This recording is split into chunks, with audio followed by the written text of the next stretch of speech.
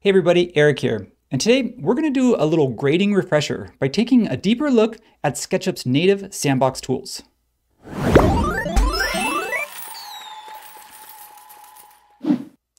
So if you're new to grading and terrain, it might be a little bit intimidating at first because it's a little bit more, at least complicated to think about, maybe not so much to work with, than it is to do things like objects, rectangles, triangles, squares, sort of basic geometry shapes.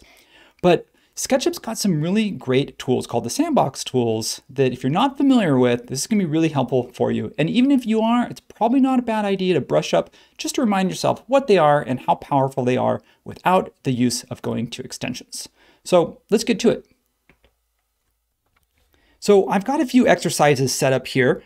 The first thing I want to do is start from scratch. Now, I'm going to need to load my toolbar. So if you don't already have, or if you don't work with Sandbox tools a lot, you can go find it under View Tool Palettes. By default, it's not going to load, and then Sandbox. So it's kind of an independent tool set. So in this case, I'm going to pretend like we don't have any terrain to work with. So we've got just a blank surface, but we want something. Maybe it's a concept terrain. Maybe you want to do a skate park, or you want to do some landscape mounds or something like that. So what we want to do is start with actually creating, if you hover over the second icon down, it's called From Scratch. And From Scratch lets you create a grid that you can use to then sculpt. So down in the bottom right corner, you'll see that it says grid spacing 10 feet. So if I kind of started a grid like this, you can see that that's a little bit, it doesn't fit the area that I want to grade because it's I'm working in a module of 5. So what I'll do is I'll just hit Escape. And when it says grid spacing 10 feet, I want a little bit of a tighter grid, so I'm going to press 5 feet. So I can actually set this grid spacing here before I set the grid. So you want to kind of think about how much detail maybe you want to work with. So I'm going to click down and you can see there's my terrain grid or my mesh grid that I'm going to work with. Now, if I turn my hidden geometry on, you can see it's not just the squares, but they're actually triangles with hidden middle lines. So from here, what I can do is we can go over to what's called the next one down. So underneath From Scratch is the Smooth tool. We want to be actually either in the mesh or we want to explode the mesh for this because we need the raw geometry to be able to work with. So I'm going to come over here to Smooth, and then you can see what it's asking me for is for a radius in the corner. So if I type in something like 30 feet, you can see that the circle changes. And if I type in something like 25 feet, it changes again. So what this is asking me to do, it's saying find an area within this terrain, click down and hold and pull up. And you can see that there's this offset distance. So this offset distance, that's just telling you how high you're pulling it up. So in this case, I'm pulling it up to 6 feet and I'm just kind of manually doing this. This isn't meant to be super precise. You just click and pull and then click and pull and you're sculpting these mounds. If you wanted a little bit more control over what you're sculpting, you can pre-select an area first and then use the Smooth tool and then come over here. And what you can see what's happening here is that it's selecting, it's making sure to start with this selection and then it's grabbing everything around the outside of that. So it's kind of a little bit different way to do it. If I wanted to just select a different area and show you that one more time, you can see that what I'm doing is I'm starting with this pre-selected area. And then now when I lift that, I'm lifting it up from around that zone. So just kind of a couple different ways you can work with the Smooth tool from scratch.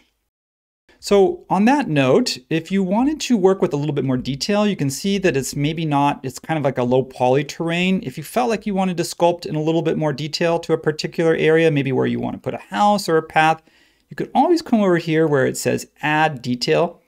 And if I click on Add Detail, and then, for example, I'm going to smooth, but maybe a smaller area. So I'll drop this down to 10 foot for my radius. And I wanted to kind of do some like precise sculpting. So the more detail you have in your subdivisions or in your terrain, the more you can kind of have a smoother looking terrain or a little bit more control. So just kind of think about that maybe before you get started. And again, if you're new to Sandbox, play around with it so you can see the difference. Lastly, when you're all done, you can just take the whole thing, and if you want to, soften the edges or the coplanar, so that way you get what is just a smooth mesh. And in order to see that a little bit better, I'm just going to give that a color, and that one's done. That's that first one, is from scratch and smooth. Let's keep going. So another way to work with Sandbox tools is what's called from contours. So what I'm going to do is I'm going to select everything, and because we have contours already, I don't need to have a grid. I'm going to bypass that and go straight up to where it says from contours. So I'm going to click from contours, and there it is. You can't see it because of the color, but I'm going to go ahead and give that a color because my background's white, and you can see there it is. It made a mesh. I'm going to move that so you can see that it's following the exact same shape of those contours. If you get this extra little bit at the bottom, there's a couple different ways to deal with that.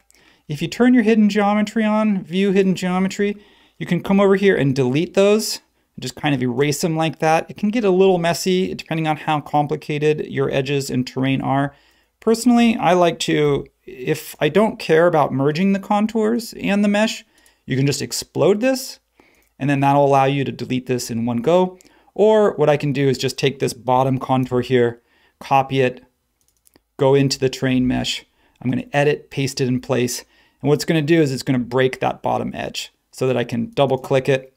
And then I'm going to make this a group and delete it. So there's that. That's from contours. Super easy. If you've got contours, just use that. You've got a mesh. From here, we're going to do from edges. I'm going to delete that because that's our finished product. So from edges, what this means is that I have edges to start with. I have edges that I want to then fill a terrain in between them. So I don't actually have the contours. I don't know what the slope is. I just know what the bounding box is. This is a sidewalk. You can see the sidewalk kind of goes ramps down, and this is like a retaining wall, for example. So it'd be like maybe planting in between at a park, or in an office building or something like that. So what I can do is I can grab edges from the geometry, the existing geometry in my model. So in this case, I can grab this edge, I can hold shift, grab this edge, hold shift and grab that edge. So that's 3 edges, one for the top of the walk, one for the curved walk, and one for the flat bottom of the slope walk. So I'm going to pop out of that group, and I'm going to come over here and paste it in place. So now if I hid this, just for example, you can see I've got this edge here, and that's going to be the inside part of my slope. So now I can either draw a straight line if I wanted just to have a straight slope down, or I can get a little fancy with it and take something like the arc tool and then use the wall, use this retaining wall as a reference. So I'm drawing straight up or straight down, depending whether I want a bioswale or if I want a mound. And then what I could do is come over here, and depending on how I want this, I could either make that tangent or whatnot. So maybe that's a little high for this area, but I'm going to go for it. I'm going to triple click to select all of that area, all of that bounding box, and click from contours. So even though I don't have the inner contours, I have the outer contours. Click from contours, and there it is again. What I'm going to do is I'm going to right click, hit explode. And again, I'm going to do that double click, group, delete method. I'm going to turn my sidewalk back on so we can see it. And just to make it a little bit easier to see, let's go ahead and give this a color. And you can see actually there's the slope. It's kind of like a mound that comes up, and there it is. So that's pretty cool. So again, now I'm just taking geometry or drawing geometry, using it as a reference, and then I'm using from contours to fill in the gaps. So let's look at 2 more tools just to make sure that we round out our Sandbox tool set. The next one is stamp. So what stamp does is it basically asks you a question. It says, I'm going to do some grading. So I want to stamp an object onto a terrain. So basically like this house, I want to put this house down onto this slope. But what I'm going to need is some of this terrain is going to need to get cut out, and some of this terrain is going to need to get filled. So you can see it's sitting inside the slope here. So what stamp does is it kind of tries to guesstimate at the difference of what is cut and what is fill, and it creates a flat area for you to set your house or your road or whatever it is that you're building onto. I'll give you an example. So I'm going to come over here, I'm going to find the one that says stamp. So it's the 4th one down. I'm going to select my house because I'm going to stamp my house onto the terrain, and I'm going to click stamp, and it's going to ask me for an offset. So the offset is that little red preview, and it's saying like, how far do you want to stamp outside of your building footprint? So if I said 1 foot, like I just wanted this little flat space and then that's it, you know, as a transition, I could do that. Or if I wanted 10 feet, like I wanted a big flat area. In this case, I'm just going to put something like 4 foot. So I have like a walkway, or I have like a landing that you can step out onto. And then I want to click my terrain. And what it's doing is it's asking me whether I want to go up, in which case I'm going to fill inside that slope, or whether I want to go down, in which case I'm going to cut into the hill. So usually you want to kind of balance it out a little bit.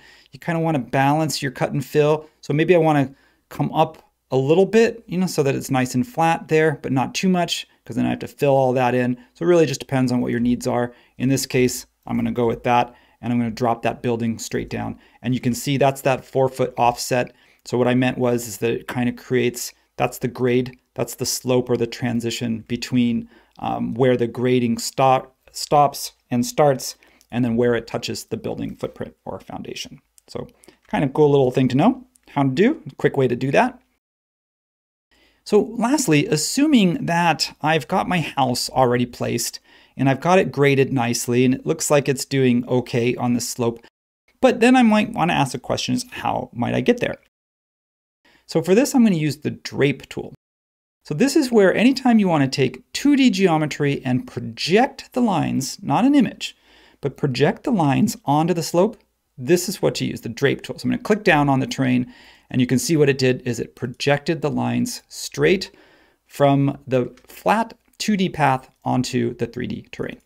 And the only challenge with Drape tools, sometimes if you have really complex terrain or you have a really complex detailed shape, it sometimes will miss a connection point, or there might be a break or a gap that it doesn't automatically seal or close up, in which case you can see that the surfaces are not separate. So I want to give this pathway going up my slope a different color, but I can't do that. So what I would recommend instead sometimes is to extrude your 2D line work. So I'm using the push-pull tool just to extrude this.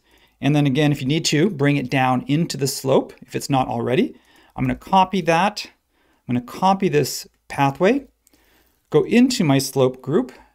You don't always have to do this, but I'm going to go ahead and do this just to be safe. Paste in place. And the reason why is I can select my slope, hold Shift, and select the pathway and say intersect faces with selection. So if you don't put it inside the group, you have to do it with model, and that's okay, but it might mean it's going to intersect with something you don't want it to.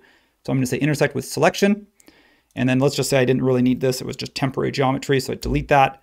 And there's my path again. But this time I can see that it's separated from the slope. So I can give it a different color. So even if I was doing it from an angle, yes, maybe it doesn't work when I'm down at the grade because I actually have to regrade this. And I haven't done that yet.